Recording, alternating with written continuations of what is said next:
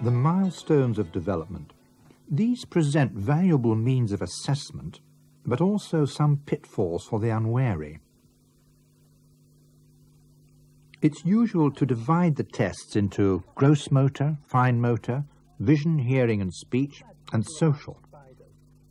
The age at which a child passes a particular milestone gives an indication of progress, but the target ages on different assessment scales vary considerably.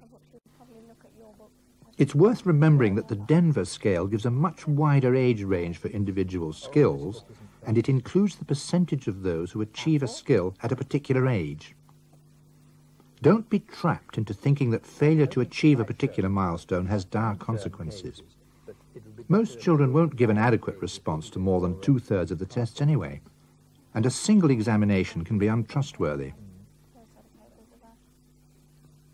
The way to assess a baby is to take a history from her mother and then to perform a physical examination, including the height, weight, and head circumference. Oh.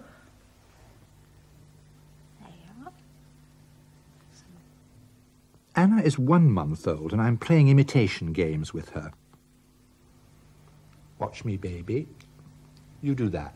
A vast amount has been written about neonatal assessment, and I dare say it's very wise, but I could hint at unmeasurable milestones, so I'm going to move on to Anna at 2 months.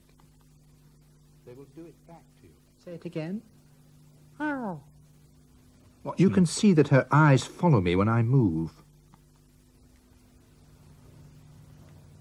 That's convincing. Now, if I the head of the 2-month baby is poorly supported, though Anna is better than many.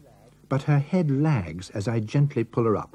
Notice her typically rounded back. Head comes forward. Pretty well controlled for an 8-week baby, isn't it?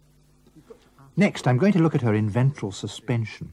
Her head should be in line with her body and the hips semi-extended. Raise your head, you raised your feet up.